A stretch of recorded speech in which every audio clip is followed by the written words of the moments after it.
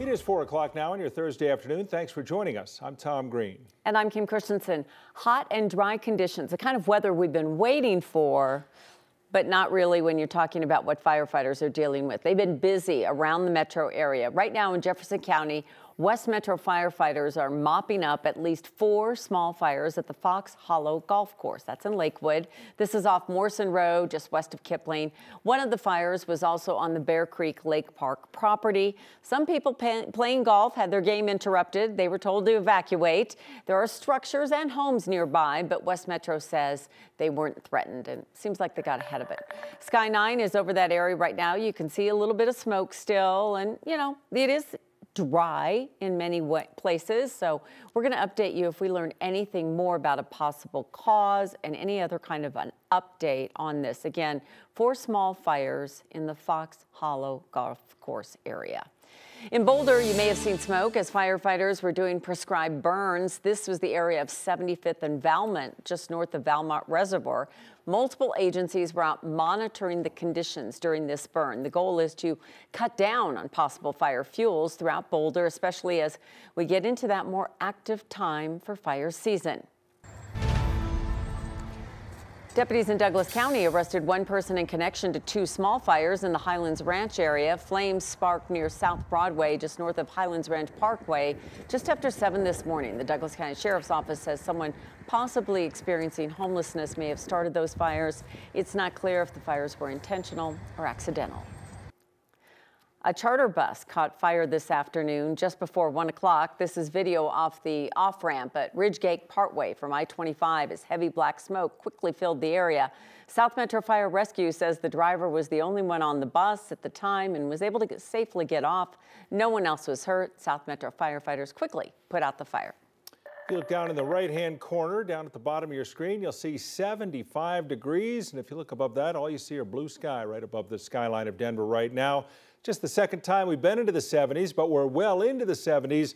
But what Kim was talking about with those fires, red flag warnings for Denver and most of eastern Colorado, bring us to Kathy Sabin for more on our warm weather and some of the problems that come with it.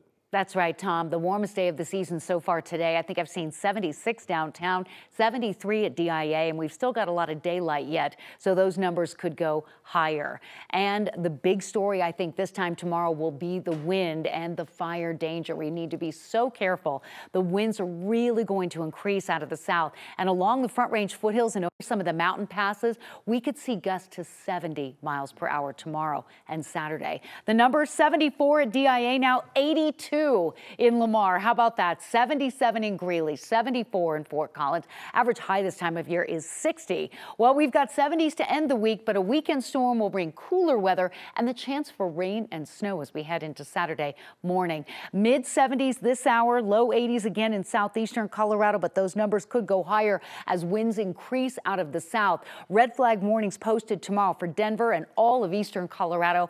Critical fire weather with humidity values lower than 10% for some areas and winds out of the south to 40 and 50 miles per hour. All part of a Pacific storm system that's headed toward Colorado. We're seeing the increase in high and mid-level clouds. We have a mild night tonight, a warmer day tomorrow, but as this low swings into the Great Basin and right over the Front Range, we are going to see rain and snow develop here on Saturday. No worries tonight and no worries tomorrow in terms of precipitation. The changes arrive early Saturday morning. Mid 70s, as Tom mentioned, now will drop 10 degrees after sunset. Will we see record high temperatures? We'll talk about that and what all of this means for the Rockies home opener tomorrow. All right, Kathy, thanks very much. We turn to a mother who's gone missing. She hasn't been home in more than 2 days. Well, now the community is trying to find her. Milliken police say 51-year-old Rebecca Greenup hasn't been seen since Tuesday. 9 News reporter Brianna Clark is in Firestone right now as the community is searching for her. Brianna? Yeah, people have been coming through here all day asking, what can I do to help? Rebecca's daughter tells me her mom was last seen at that bank. She made a transaction and then she left. And what happened after that is a mystery. They're gonna go to Johnstown and Milliken. We haven't been up there yet. Friends, family, and strangers searching for someone who vanished. We don't have a choice. We have to bring her home either way. And I'd prefer to bring her home and take her to dinner instead of the opposite. Danny Templeton Yeah. can't find her mom. Security video shows 51-year-old Rebecca Greenup leaving their home in Milliken on Tuesday, just before noon. I don't want to think of anything negative. I don't want to manifest any negativity. She was spotted again here about an hour later at a drive-through ATM off I-25 and Firestone Boulevard. She made a deposit. And no one has heard from her since. Danny and her friends continue to gather here at the Best Western in Firestone, passing out flyers and searching the area. Her phone pinged.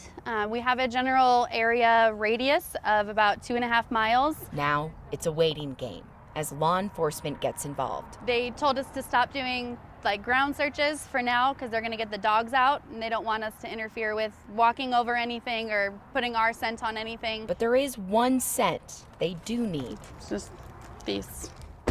Rebecca's pajamas. These are what she was wearing on Monday night. They were just laying on the bed waiting for her to come home. Now they're in a Ziploc, ready for the canine search team. Everybody has been so helpful and I don't know, my heart is like this big. It's fantastic. Do you have any flyers? I do, yes. Strangers are seeing Danny's Facebook post and they're stepping in to spread the word. Okay, I'm gonna go over the business. Okay, thank you. It's hard to stay positive when you're holding back tears. We want her home. There's no reason for her to be gone. They're hoping Rebecca is somewhere out here. Rebecca is a mother of 2 and a grandmother to 3. Danny tells me her mom doesn't go anywhere without informing the family. All right, so this is what police are looking for. It's a brown Hyundai Tucson with Colorado plates. That's what Rebecca was last seen driving. If you guys know any information, have any information, call police. In Firestone, Brianna Clark, 9 News. Well, it's a tight-knit community, smaller community, so it's easy kind of to get the word out, but still, it feels like they don't have a whole lot to go on right now, Brianna. Yeah, they're thinking that she's somewhere in this area within a 2-mile radius. They're calling her phone. It still rings. It pings here. And the fear is that she is not here. Oh, my goodness. Okay, thank you. Thanks so much. We'll stay on top of it. Today, Denver's Department of Housing Stability searched the former Doubletree Hotel, the one that has turned into a shelter for the unhoused. They were looking for weapons or other prohibited items. This comes after 2 people were killed there and another woman was shot over the last few weeks. Since those shootings, the city's installed several security measures for safety, including metal detectors, a badging system, more security personnel, and a stronger presence from Denver police. The Department of Housing Stability says police officers were there as they searched every room. So I need to do a sweep of the entire building just to make sure that there's no bad stuff in here, that there's no weapons primarily, just so that we could ensure the safety of the residents and the guests in the greater community. We're going through all the rooms. There's multiple security inside. There's multiple DPD officers to ensure safety and security.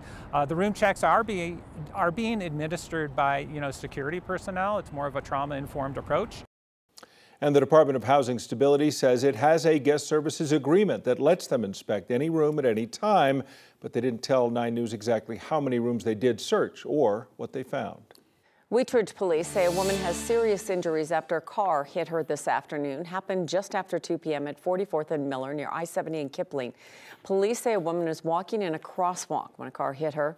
This happened outside Compass Montessori School, but police say that did not involve any students. Police say the driver stayed on the scene. They cited the driver for failing to yield.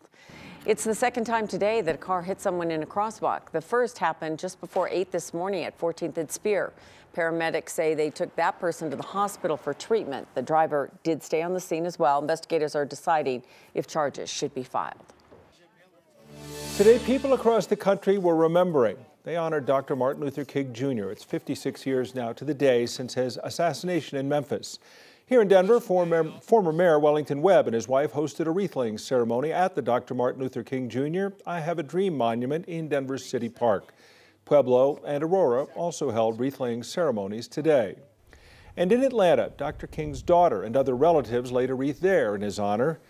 It was April of 1968 when Dr. King was standing on the balcony at the Lorraine Motel when he was shot and killed.